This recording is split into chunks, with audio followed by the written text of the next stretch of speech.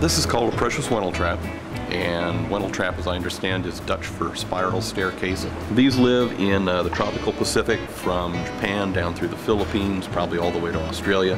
Fairly deep water, living on reefs. And during the heyday of collections during Victorian times and before, when everybody had their natural history cabinets that included everything under the sun, stuffed animals, rocks, and shells. Shells were very big. This was a very much coveted shell and went for thousands of dollars, equivalent today to people who had the money to buy them. As the story goes, the Chinese would make rice paste forgeries that were so authentic to the real thing that nobody knew the difference until, according to legend, somebody decided their shell was a little too dirty and he washed it and it dissolved and went down the drain, which probably came as a major surprise to him. Nowadays, it's sort of the opposite. As I said, the actual snail shell itself is fairly common. We know where to get it. But now it's the forgeries that are incredibly rare. And supposedly, one of the very last ones is under lock and key at the British Museum in London.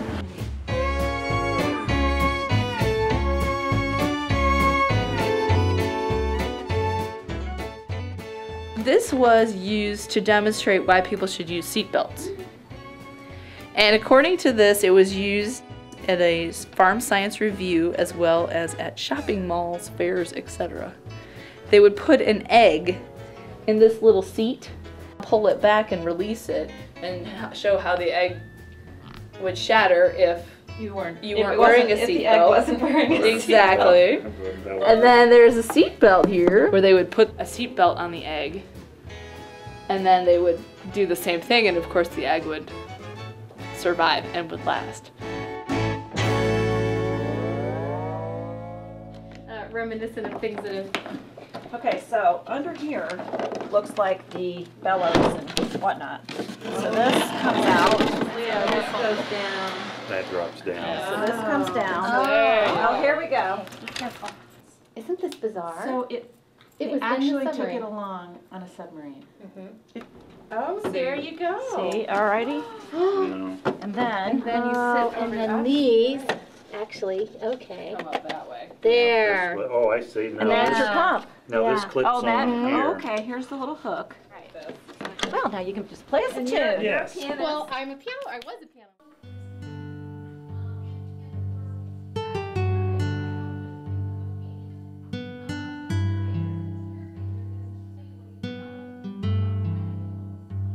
Well, this was another aircraft one here, and it's a computer air navigation, cruise control, climb and descent tabulator. With these, depending on how you set the thing up here, it was called a REST computer: range, endurance, speed, and time. And with what fuel you had left on the particular aircraft that this was designed to work on. This one was worked with a certain engine here, a J33 engine back in those days, and with a JP3 fuel. And so with this then, from any given spot and altitude, you could either set your airplane up and get the data you needed to run the thing for maximum endurance, or for the best speed, or for your maximum time in the air. And when the R then would give you the range that you had with that amount of fuel at that altitude. So this gave you a lot more flexibility on computing things very rapidly in the cockpit than you could otherwise. So these were very good. These were made up for all the first of the jet aircraft. Had these as sort of standard. The old P-80 that the Air Force had, T-33 it was called in the Navy and Marine Corps, used these things very extensively, and so that was used as part of our training.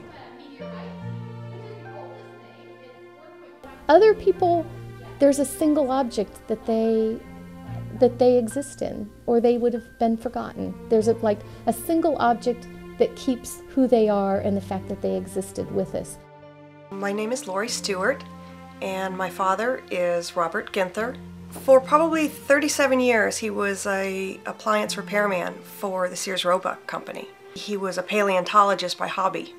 And my husband had gone to Ohio State University. We knew Dr. Osich, and I contacted him, and they were more than tickled to be able to get my father's fossil collection. It's very satisfying. It's what my father would have wanted. is to have his collection out where people can look at it, touch it, talk about it, learn from it. He was curious and a lover of information, a discoverer, almost, if you would want to put it that way, a seeker of knowledge. That was my dad. Always a thirst for knowledge.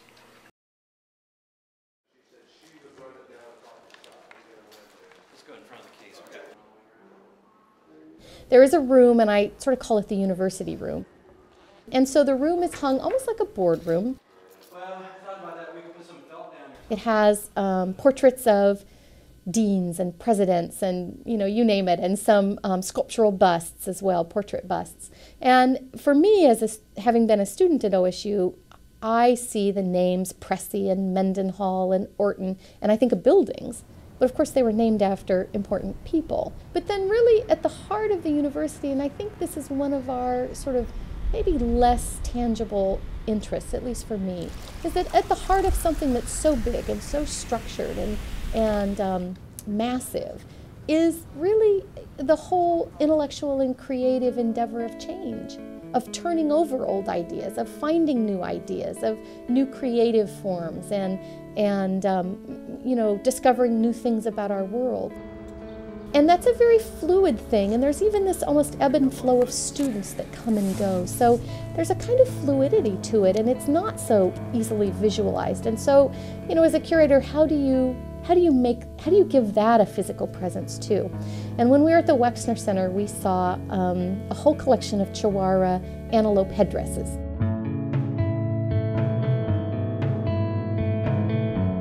They began to sort of personify for me that beauty and fluidity of the intellectual endeavor and the creative endeavor that really is what the university really is all about. And so in the middle of that university room is a herd of antelope.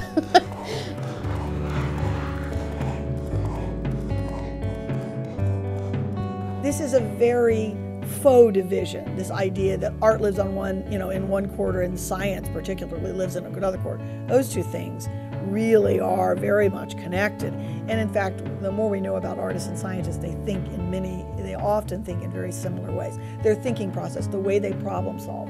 Artists and scientists are very related that way. OSU is a powerhouse of a university in the sciences, in arts, in culture, in medicine. And to bring it all together in our wonderful downtown Columbus Museum of Art is really a way for our community to come in and see the power and the beauty that is Ohio State.